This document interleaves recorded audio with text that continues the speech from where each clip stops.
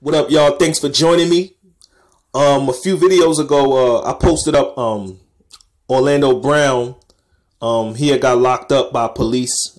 They came in his house and they arrested him and brought him out. But you know, the police brutality and the police killings, you know, that's happening to us blacks is just ridiculous. You know, like the incident that I saw on Starbucks where they arrested these guys for no reason.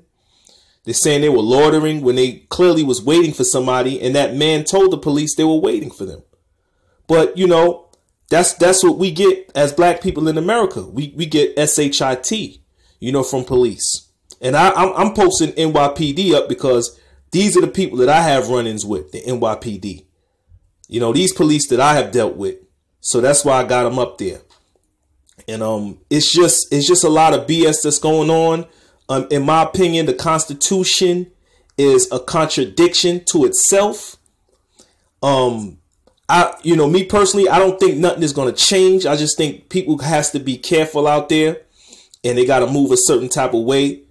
This way they stay out of the police way, because if not, just prepare for a battle, you know, with these cops, because they you know, it seems like they're trained to kill, you know, and it's a sad thing, but this is what's going on.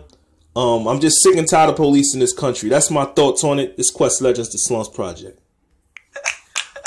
Now what you know about this? What you know about this?